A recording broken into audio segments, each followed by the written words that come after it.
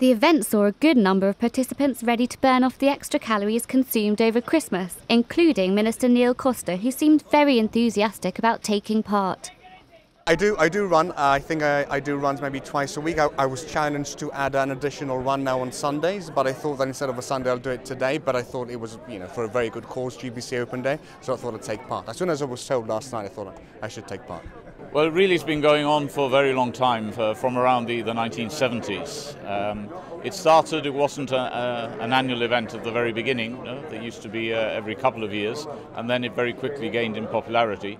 And it's always been the sort of event that people want to take part in after the excesses of the Christmas period, too much food on a Christmas lunch or Christmas Day, and they want to sort of sweat it out on the following day. So it's always been popular for that. It is a fun run, and it is very much a multi-event. It's one where everybody can take part regardless of their standard, and yes, it's not a serious race at all. We're here for family, just to say Happy Christmas to my granny and granddad, and to run this race as well. And the polar bear swim afterwards is going to be good. It's the nth time that I take part in this event, and N is a number larger than 20, so I've been taking part in these events for a good number of years now, yeah. It's very enjoyable, comes at the right time of the year as well. Is this the only one you do, or do you just jot onto a polar bear swim right after it? No, it's the only one I do of its kind, and it's a fun run, so there's no pressure, and I just come down, and there's no particular training I do for it. I just turn up on the day and run and make the best of it. The first male and female participants to cross the finish line saw their names engraved on the David Grant Image Graphics shield, and they were able to take home a mini replica of the shield too. Later, over 1,000 swimmers participated in the Catalan Bay Polar Bear Swim. The occasion is used by charities and individuals to raise funds. The Coletta Hotel rewarded the brave swimmers with well-earned mince pies and brandy. Well, we're joining a friend of ours who throughout the year has been fundraising for the Cancer Centre. And and he's collected quite an amount.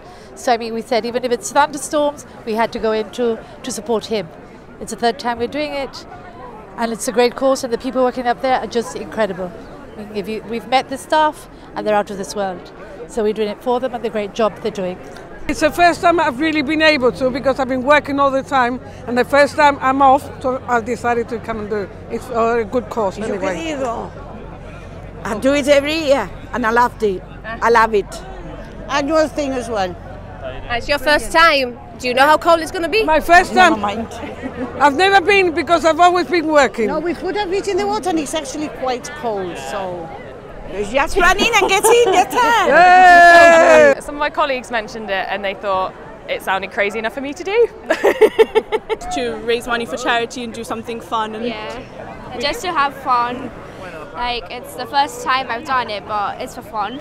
We've taken it on as a Ivanhoe charity because we've been collecting funds for a party that we organised up in the prison for the children of the inmates, and this money is going to go towards the presents that we bought for the kids and for the party that we laid on for them. Well, it's not traditional for the law enforcement torch run to participate in the polar bear swim to raise awareness and funds for the torch run and Special Olympics. Other venues around Gibraltar were also used for the traditional swim. There was a good turnout too at Camp Bay for the GASA's annual event in support of the Royal Marsden Hospital.